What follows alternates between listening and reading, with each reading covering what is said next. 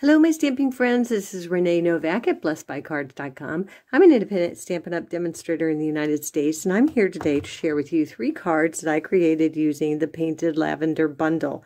This is a new bundle in the January mini catalog, and it is celebration time now, so if you order this set or any purchase of $50, you get a free set or a free pack of paper from the Celebrations catalog. So hop on over to my blog at blessedbycards.com. So let's get started with our first card.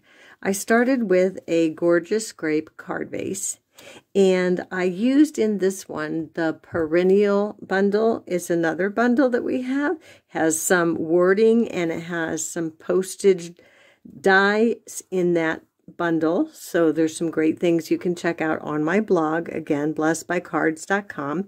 And what I did for this one is I just took a piece of white paper and then I stamped using the leafy and the flower. On the leaf I did in Old Olive, and the flower I stamped in Orchid Oasis ink.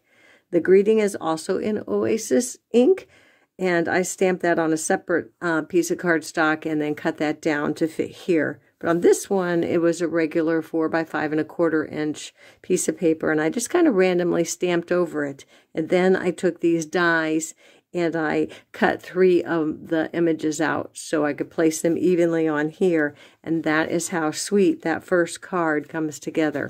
Since this is a darker cardstock, I add a piece of white on the inside, and then you can decorate however you choose.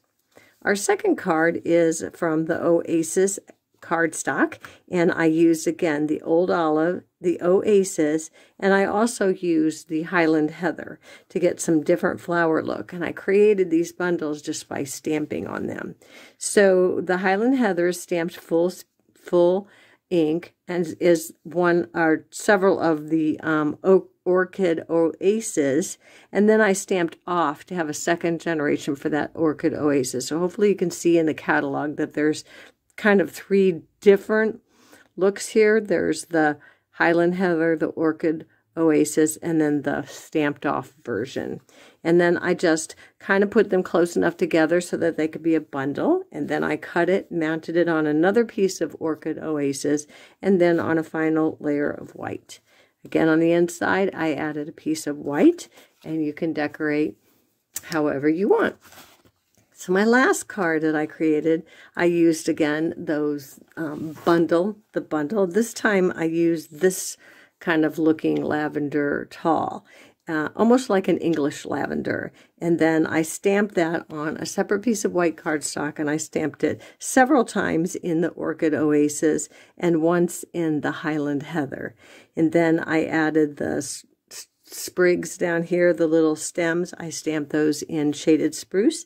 Added a little bow, and then as you can see, I used some of those dies from that postage die frames that's in the Perennial set, and that is also available in the January mini catalog.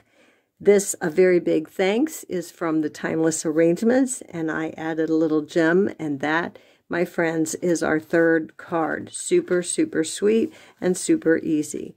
So there's my 3rd one, here's my 2nd one, and the first one using, again, some of those dies from that postage die. So that's my Make It Monday, friends. Thanks for watching. I hope you enjoyed this video. Give me a thumbs up. Be sure to share with your friends.